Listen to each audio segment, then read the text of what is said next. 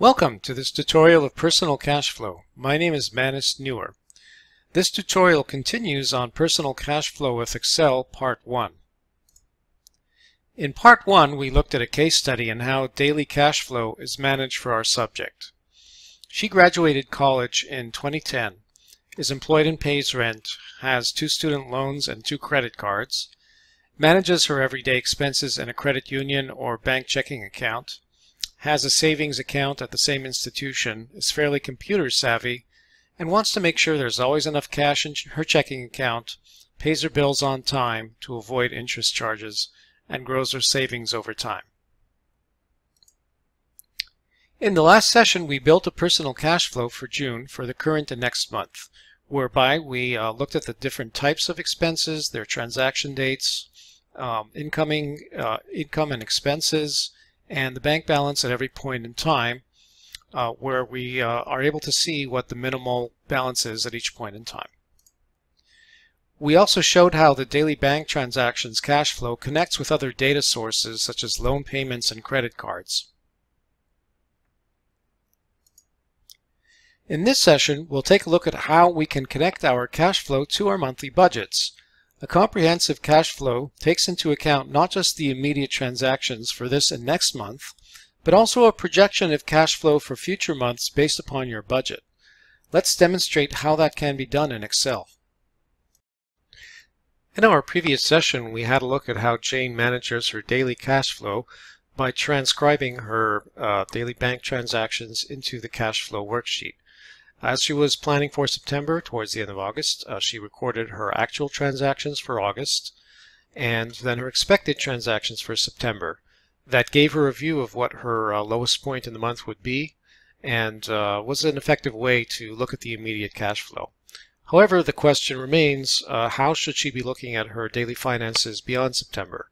So she has constructed a budget. She started from August, where she has all of her expense and income types listed, from the largest to the smallest. At the bottom she has her total income minus her total expenses, making her expected net cash flow. Now this is just a plan, and what we're going to want to do is incorporate it into a total view of her cash flow over the coming months. Just a bit of mechanics, a good way to manage these expense types or to alter them. We keep a list of the expense types in a separate worksheet, and then in the budget we do data drop-downs where we can select an expense type, and so if she has to add a line and put in another expense type, she can do so. As we can see, her budget is fairly consistent. In December, for holiday spending, she expects to increase some online purchases and gift purchases. She also has savings in her budget, and we'll be able to adjust those savings to align with the expected cash flow, increasing savings when cash flow goes up and decreasing them when cash flow goes down. Now, how can the transactional cash flow that we looked at initially join up with the budget for a total view? This is where we're going to get to the monthly cash flow summary, pulling from different data sources. For the months of August and September, we're pulling from the cash flow transactional one that we've already recorded. As we can see, the transactions coming through our bank account, and we know what the credit card transactions will be coming in September, so we can confidently project going forward for September. We started with an opening balance of $1,000 in August, and then as we went through, the various income and expenses are all linked to this cash flow worksheet. But as we move into October, the income and expenses are linked to the budget worksheet. And so as the budget changes, if it does, that will impact this. As we can see, her minimal checking balance is expected to increase somewhat and then decrease in December. To get a visualization of this, we can pull a chart in and see that the monthly cash flow, minimal checking balance in blue, and the net cash flow in orange. Now, as Jane looks at this, you might say, well, I don't really need more than, say, $800 in my bank account because I prefer to put the rest of the money in savings or investments. And then what she can do is go back to her budget and say, look, let's save some more in October, November.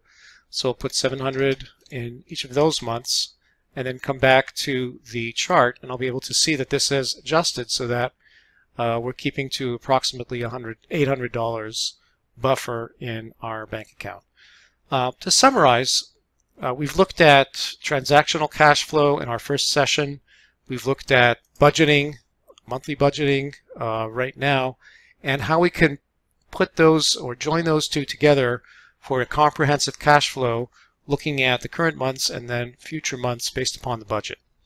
Now, as Jane gets back into planning mode towards the end of September, she will want to put October's expected transactions in the cash flow worksheet and then redirect the October monthly summary so that instead of calling on the budget formula, it will call on the proper range in the cash flow transactional. So that as we move forward, this data source will change over here.